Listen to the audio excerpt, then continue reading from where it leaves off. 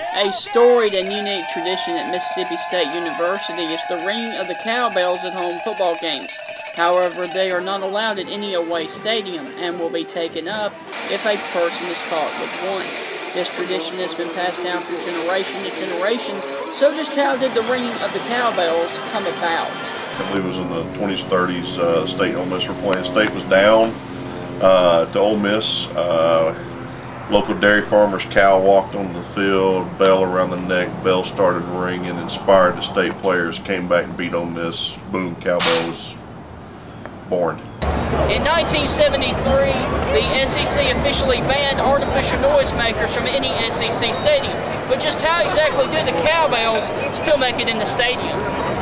Now on the story trying to get these cowbells, since they were banned out at the stadium, there's a lot of techniques used.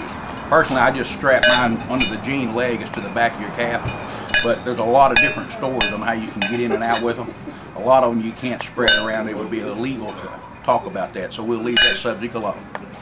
Well, they don't have to worry about that anymore because the SEC this past summer agreed to allow cowbells back in the stadium, and that has caused some excitement in Starkville. I think it really does wonders for our football team, and it takes them to a whole new level in their skills and in their playing and stuff like that, and it's just making us who we are.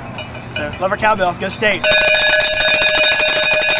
However, they are only supposed to ring them at certain times during the game.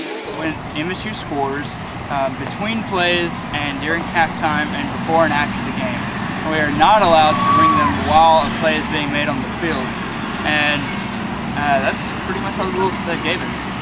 As you can clearly hear and see, this policy is going to have a hard time working here in Starkville.